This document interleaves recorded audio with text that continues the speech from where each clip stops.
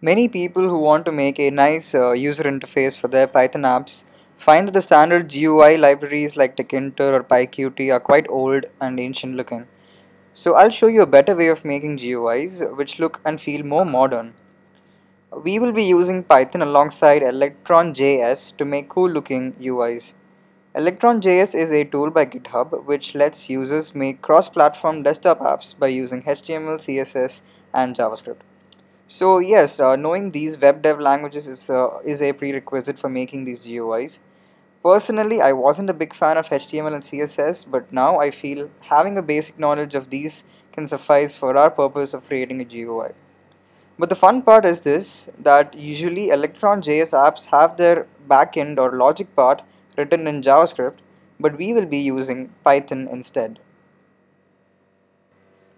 To explain how, I will be making a GUI for a couple of Python programs that I've already made before, and this is the architecture of how our Electron plus Python app would work. Electron is our frontend and it makes and controls the UI windows which we need in our app. To put content inside of these windows, we will be using HTML, CSS, and JavaScript.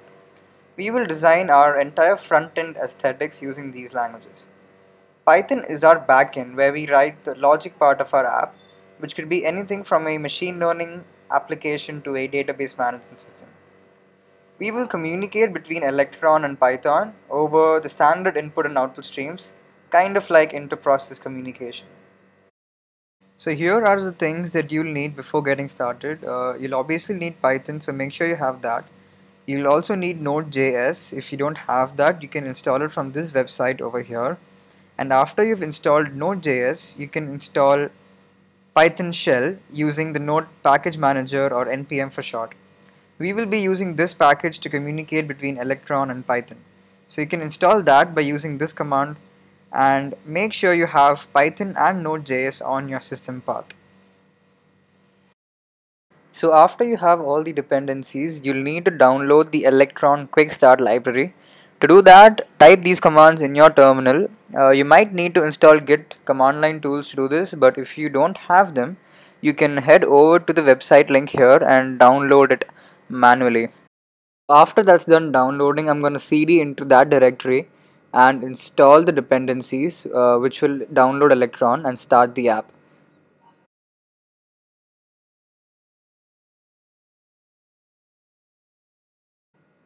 And after that is done, this is what the quick start app should look like. We will build our GUI on top of this app. So here are the Python programs that I want to make a GUI for. The first one is a weather application which returns the weather information of a particular place using an online REST API. The second one is a facial recognition app which can detect faces in a live video feed, something like this.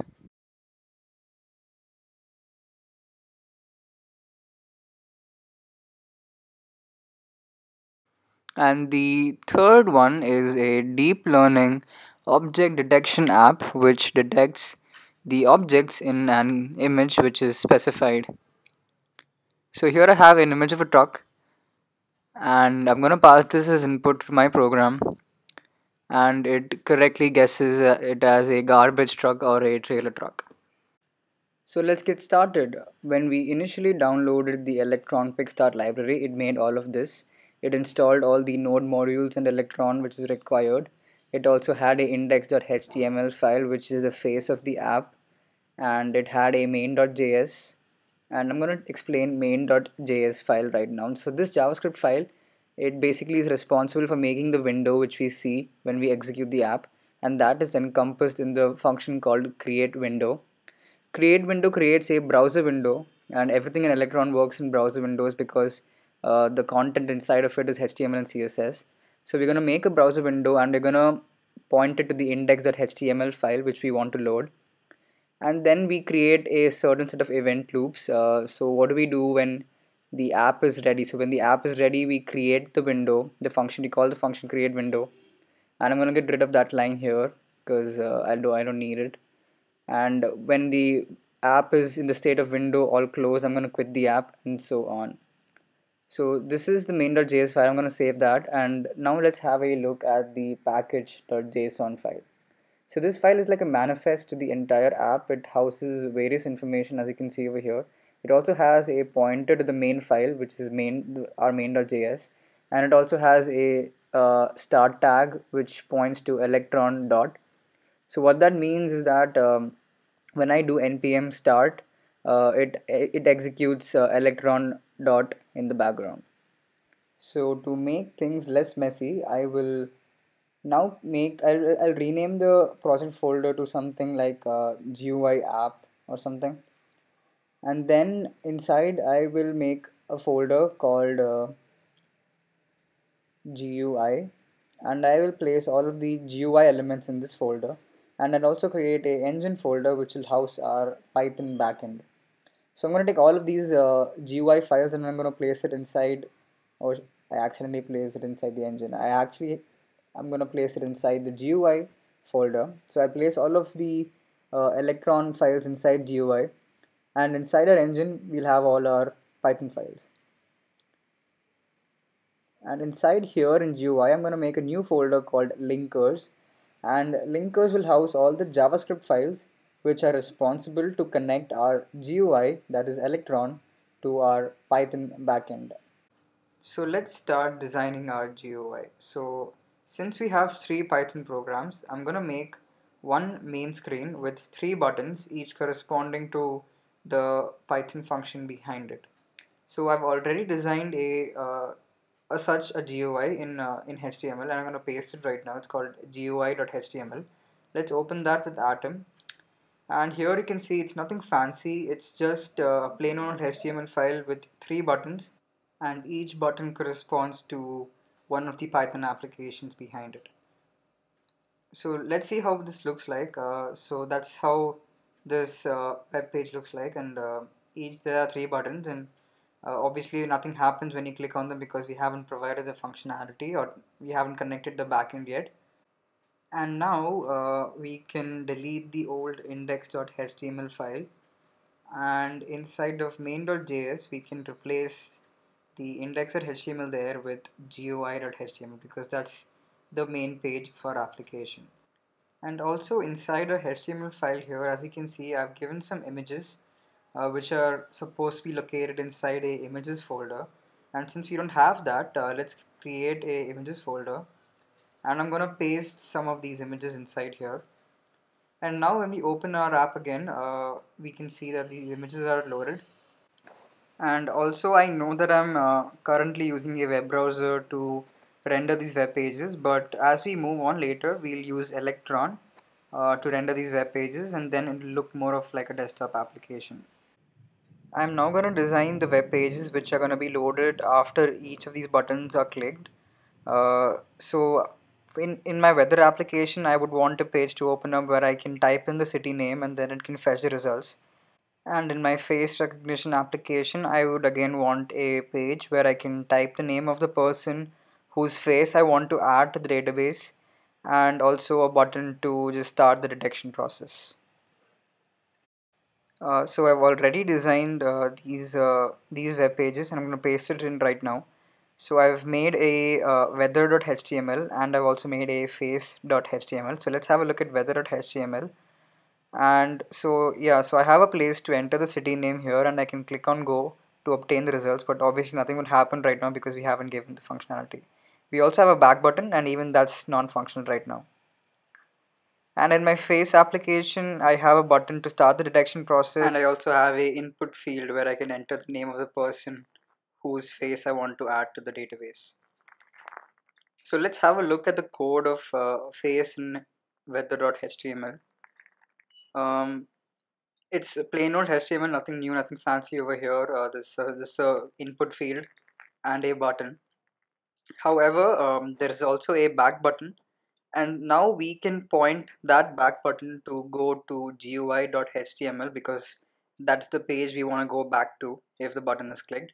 And the same we can do on the other face.html as well. We can type GUI.html there in the back button's href tag. And now we can go over to GUI.html, and Remember those buttons we added in before? So now we can point the weather button to weather.html, and we can point the face button to face.html. So now all those buttons are linked up and it would be one fluid web page. So let's test it out right now. So when I click weather, it goes to the weather page, and the go button still doesn't work, but the back button does. And the face recognition, it also moves on to the face app, and even the back button works. Now that we have the front end sort of figured out, I'm going to go into the engine folder and I'm going to paste these four files here. These files are the ones which we saw earlier. So face.py is the one which runs detection on faces. Add face.py is a script which adds new faces to the database. And weatherengine.py is the application which returns weather information for a particular city, and object_detection.py is the deep learning model which recognizes objects. So now comes the tricky part. In order for this to work properly, we have to slightly change our code such that we only take inputs from the standard input and we only output as well to the standard output, so that our Electron application, our Electron app can read them from there. So I'm going to import sys, and I'm going to change the argument city as a command line argument, and I'm going to remove the function as such. I don't need a function anymore, and instead of returning weather information, I will print it so that it goes to the standard output. So when we print something, our Electron app can read this output and then act accordingly. And we also have to do this system.flush, uh, which is kind of essential, because if you don't do that, the Electron app will only take outputs in a block and it won't be real time. So this was weatherengine.py. I think that should work now. And let's also similarly modify faces.py. In faces.py, I think we need a face database which is inside a faces folder, so we have to add that. And apart from that, I think there's no user input as well, so it's fine. There's very little modification to be done here. We can just call the script from Electron and we should be fine. And addFace.py automatically, it already takes in command line arguments. It takes in an image file and the name of the person in the image. And image file can be cam if you want to read from the webcam. So since it already takes in command line arguments, we can call this .py, this file from Electron, directly while supplying the command line arguments. So now that our backend is ready, we're gonna now connect our front end with the backend. But before I do that, I'm gonna make a new folder called faces, because our Python application faces.py needed a face database. And then I'm gonna go into the linkers folder, and inside the linkers folders, I'm gonna create a few JavaScript files. And these JavaScript files would be responsible for connecting the front end to the backend. So I'm gonna make a new JavaScript file called weather.js inside this folder. And I'm going to make a new function called getWeather, and inside this function, first up, I'm going to import the Python shell library which we just installed using npm, and I'm also going to import the path library. After that is done, I'm going to get the value of the input tag from our HTML file, and I'm going to store it in the variable city. So if you can remember, our weather.html file had a input tag for the city, and it had the ID city. So I'm getting the value of that, and after I get the value, I'm setting the value in the HTML back to null. And then I'm making a options object, and then in that I'm giving the script path, and this path is the path where our script is located, in this case weatherengine.py. So that is located inside, one step back inside the engines folder, and the arguments would be city, which we just found. So the command line argument would be city, the city name. And after that is done, we can make a constructor. We can call the Python shell like this, and then I'm going to pass in the name of the script, which is weatherengine.py, and I'm also going to pass in the options. And then I'm going to say, if I get any response back from my Python backend, I'm going to alert it. So the SWAL function is a fancy alerting system. So this function right now, it reads the standard output stream, and if there is any output, it would actually alert it in the front end. So now let's make a similar function for our faces application. I'm going to make a new file called face.js inside the linkers folder, and I'm going to make a function called detect faces.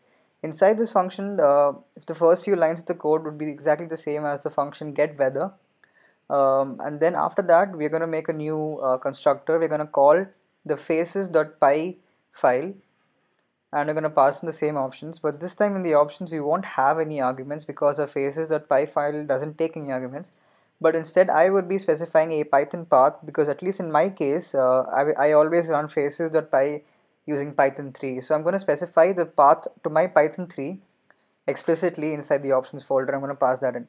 After that is done, I'm going to add in some responsiveness features. So once the button is clicked, I'm going to make the text go to hang on, and once the Python backend has ended, I'm going to set the text of the button back to detect faces.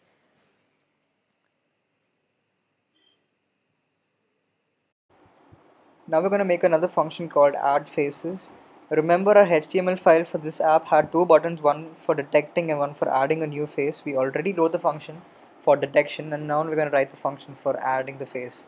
So inside this function, the first few lines would be exactly the same as the previous function, except that the arguments now would be cam and the name of the person, and the name of the person comes from the HTML file, so we're going to get that from the input tag with the ID name, and we're going to pass that inside the arguments.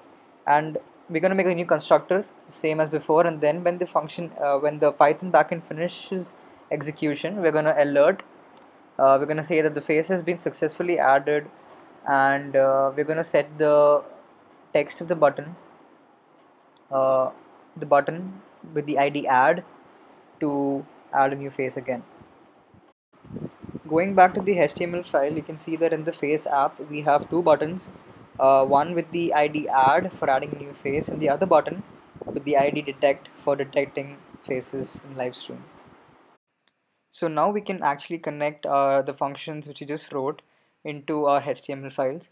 So I'm going to import weather.js as a script tag inside weather.html, and also in the button, on when the button is clicked, on the event of the clicking of the button, I'm going to call the get weather function. And similarly in face.html, I'm going to import the faces.js, and I'm in the detect faces buttons on click, I'm going to call detect faces, and in the add new face buttons on click, I'm going to call add face. So we can now finally test out our application. I'm going to cd into the GUI directory from the root directory, and then I'm going to call npm start, and yes, the entire GUI has popped up right now. Let's open weather, and let's test out weather by typing in London, and let's see what the temperature in London is. It should call the API right now, and yes, it is 52 degrees Fahrenheit there, and the face recognition also works, I guess. Let's try adding my own face. It should open up the webcam, and yes, I should be able to press A to capture my face, and the face has been successfully added. Let's try detecting the faces. It should open on the webcam, and yes, it's able to detect my face, so that's cool. So both of these modules work, but the only problem is that the object detection module, we still haven't given bindings for that. Now the reason for that is we could use the same strategy we use for the other two, but the problem is that when we try to load a very heavy machine learning model, it takes a lot of time, right? So each and every time we start the program, just to start the program up, it takes at least 30 seconds, and that's a lot of time. So unlike the other two modules, they were pretty much instantaneous from the time they were started to the time they gave the result. But the object detection API takes a lot of time. So I did think about it for a long time, and I couldn't find a way to store the loaded model in memory for long enough. So the only solution that I could think of was to embed my entire deep learning program as a Flask application. So Flask is a really famous web development toolkit for Python, and I deployed my entire deep learning app onto a Flask server. So that way, whenever I start the server, the model always remains in memory as long as the server is running. And so that way, I can connect Electron with a Flask server. So here is how I changed my existing object detection code. I made it into a Flask app, and I defined an endpoint slash detect, where I would be able to post images and then retrieve the results from that endpoint, and all the logic happens in this Flask server. And Flask servers by default, they run on the 5000 port in localhost. So, and they also need a templates folder where the HTML files are loaded. So here is the object detection HTML file, and there's space for choosing a file and uploading it to the server. So now that I have that, inside my GUI.html, for the third button, for the object detection button, instead of pointing it to a static HTML file, I would now actually point it to my local host's IP address at the port 5000 slash detect, the same endpoint which I defined in my Flask server. And now Flask is now connected with my Electron app.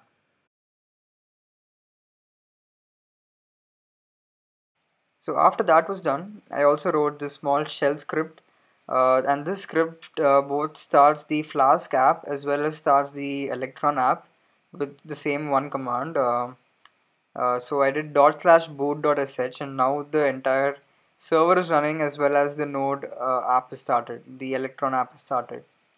So this is what the app looks like, and it's the same thing as before. You can go to weather and it'll work fine for any city. So I'll just type Delhi just to make sure it's working, and yes, it is working. So the new feature that we now added was object detection, and I can now choose a file, and I can just choose the same file as before, I guess. And by the way, all of this part is coming from the Flask server. So I'm going to choose this test.jpg file, and I'm going to upload it to the server, and then I can see now that the objects detected in this was a moving van, garbage van, as well as a trailer truck. So yeah, that was that, and now we know that our deep learning app is working as well. So that's cool. So that wraps it up for this video. I hope you guys liked it and you learned something new, and thanks for watching.